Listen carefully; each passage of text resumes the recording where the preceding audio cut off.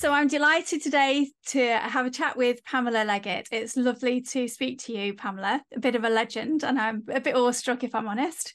So it's so great to have you on the podcast. So thank you so much for taking the time out.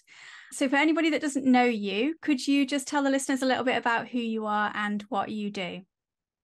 So my name is Pamela Leggett, and I'm located in Vernon, Connecticut.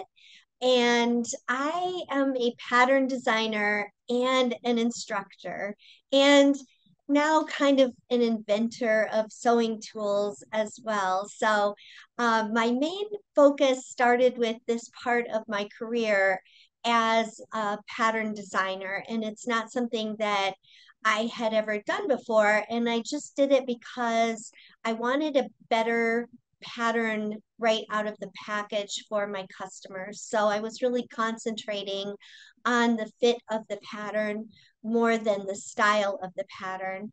And so that started off just as something for my customers and ended up being a business. So what's your favorite item that you've made this year?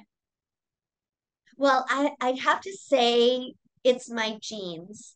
So I spent 2 years developing a jeans pattern, and it took a long time to decide how I wanted the jeans pattern to be and to get it developed and to do a bazillion prototypes on people to get the fit just right.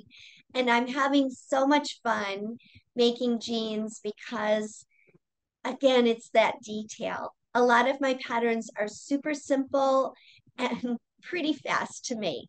You know, jeans have a lot more detail, and I'm really enjoying that. And I'm enjoying making different styles of the jeans. So some are high waisted, and some are to the waist, and some are slim fit, and some are relaxed, and some have wide legs, and some are cropped, and some are flared. And I've just been having so much fun making jeans. So it's not just one thing, but one idea. And Yeah, just recently, and now I'm working on a denim skirt. So very pattern. nice. Yeah, fantastic. And what's coming up on your sewing project list? What's your next make? So I'm anxious to finish this denim skirt, and I'm always thinking as far as my business goes, what I'm making next. I am doing several classes coming up where I'll be making some new things. I'm doing a serger project virtually that is a tiered skirt, which is very popular right now, and Yeah. it's all done on the serger. And I'm thinking that that one might end up being a freebie kind of thing on my website. And so I'm working on that.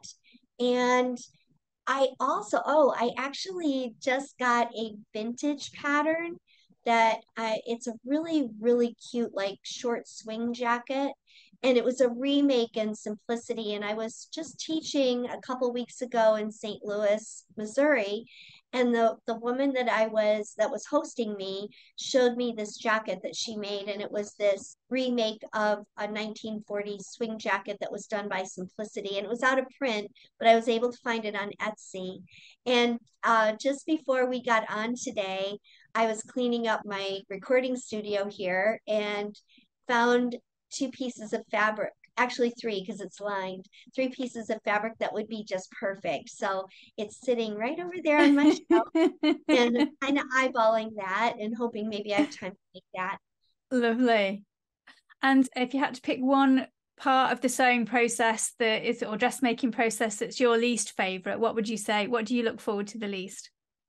Oh, huh, the least. I don't know. I'm such a sewing nerd. I like it all. I can't think of any part of it that I don't like. I get Fantastic. just so excited about every single little part of the process.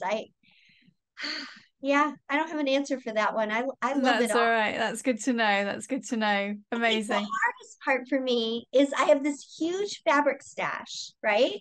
Just like every other sewer. I think the hardest part, oh, maybe this would be then the least liked part, is know something that I want to make, and then I can't decide out of all these beautiful fabrics that I have, like let's say I want to make a new t-shirt. I'll agonize over which fabric I'm going to choose to make that t-shirt. I've spent so much time trying to figure out which fabric I'm going to use when I've got, dozens of choices that by the time I've picked it out, it's time to move on and I'm busy. Oh my Yeah, God. you could So, have been okay. wearing it a week. Yeah, that's it. Yeah, Best time. there you go. Like, and I say to myself as I'm doing it, like this voice in my head is going, oh, for God's sake, Pamela, just choose one. It'll be fine. Brilliant. I think that's a great answer. I feel your pain with that, definitely. You want to make 10 things out of that same piece of Yeah. fabric. I'm with you totally.